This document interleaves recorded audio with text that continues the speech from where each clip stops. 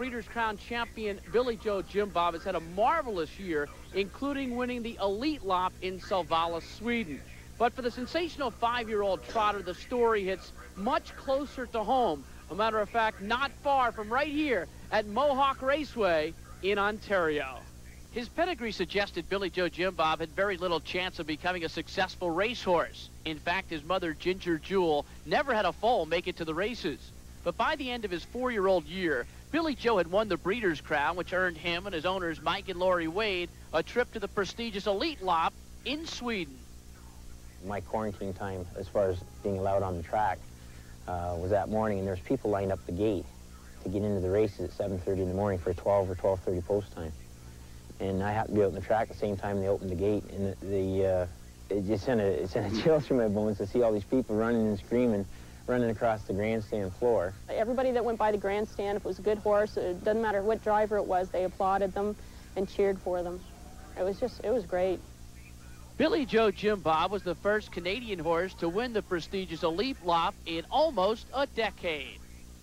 In the final heat, when he came around the turn and he was still on top and he was still fighting and still there, I couldn't believe it. I was crying by then. I didn't even see what the margin of win was because I was crying so hard.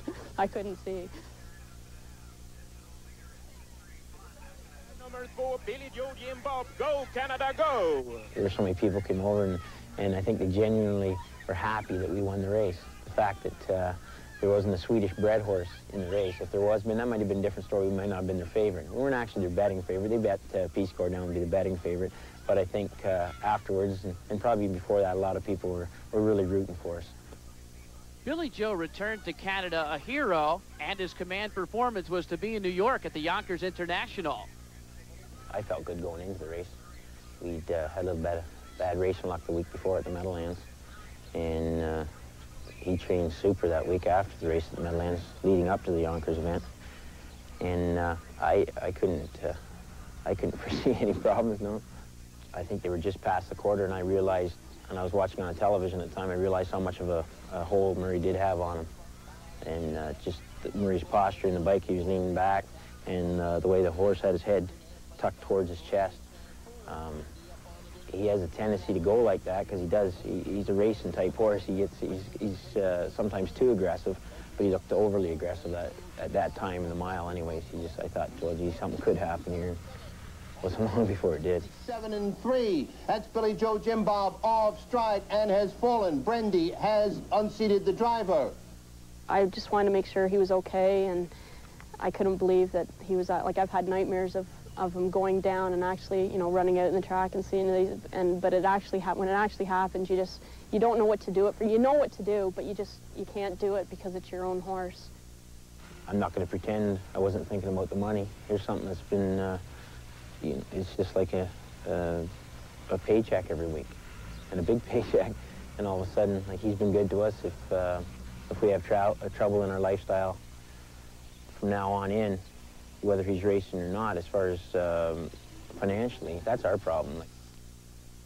The Wade's beautiful farm in Seagrave, Ontario is the result of many paychecks produced by BILLYJOJIMBOB. But more than the money, this horse, who was named for the closing sequence in the Waltons, has influenced his owners the way the Waltons did a nation. He was a pet in the very beginning. I had him before I had my kids, so I babied him, I spoiled him. And then, once he turned into a racehorse, all the more. But he's still a pet. He's still a big pet. One in the family.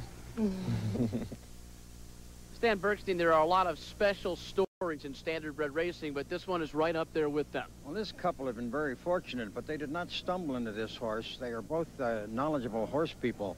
Lori was an instructress in the Seneca College horse program. Mike is the son of a horseman. And they have a very unusual background because when they started, they scraped together, they were newlyweds, they just put a down payment on a house. They scraped together $3,000 to pay the stud fee to breed Ginger Jewel to Balanced Image, top horse here in Canada.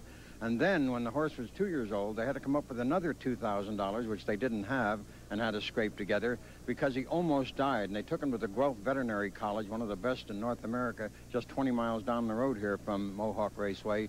They saved him at Guelph. So they put up $5,000. The horse has now won $902,000.